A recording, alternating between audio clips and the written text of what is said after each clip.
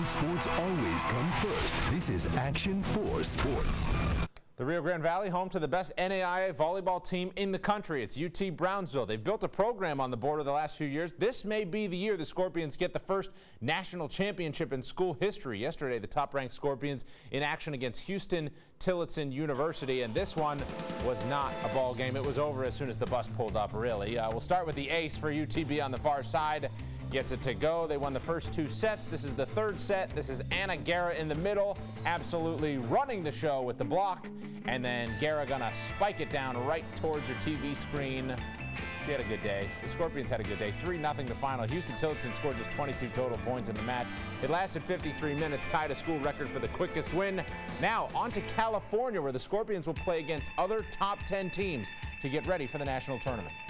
Win or lose out there for us, it's a good thing. You know, we got to go see those teams and push ourselves. And then the good thing is we have about 30 days after we come back to get ready for nationals, and we're going to be better after we come back next week. We're really excited because we haven't had that competition for a while since preseason. So we're getting prepared for the next 3 days, and then we're off to go, and we're going to go out and give it all we got.